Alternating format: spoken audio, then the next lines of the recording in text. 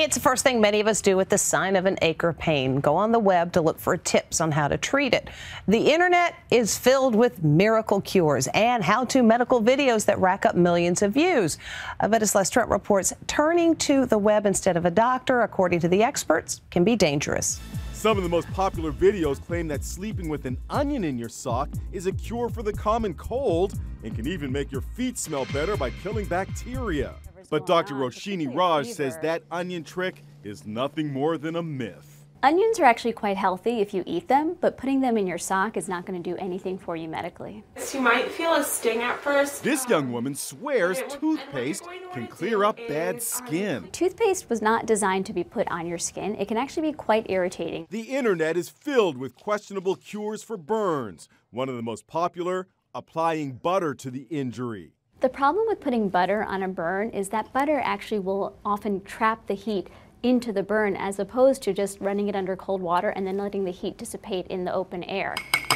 There are multiple videos claiming egg whites will also help ease a burn. So the burn is right here. The risk with putting egg whites on your burn is that raw eggs, sometimes contain salmonella.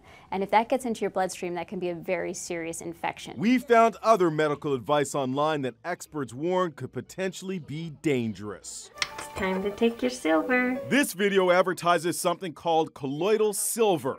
This mother feeds it to her kids. So what is colloidal silver? It is a liquid infused with the metal silver. We bought this for $30. It looks and smells just like plain old water. But people online claim that it cures everything from colds to sinus infections to bronchitis. Skeptical? You should be. There's been no proven health benefit to ingesting silver, and there are several risks. It can permanently discolor your skin. Were you around my shade before? Yeah, probably a little lighter. Look at this guy. He was nicknamed Papa Smurf for his bluish skin color, which shocked Inside Edition viewers in 2008. And yep, that's the result of drinking a homemade colloidal silver mixture. Paul Carrison died in 2013 at age 62. The cause of death? Pneumonia. The maker of the colloidal silver we purchased insists it's safe. Then there's this guy. Because you want to get rid of your pneumonia and you want to do it naturally. In this video, he promises a home remedy for pneumonia by using his special oregano oil.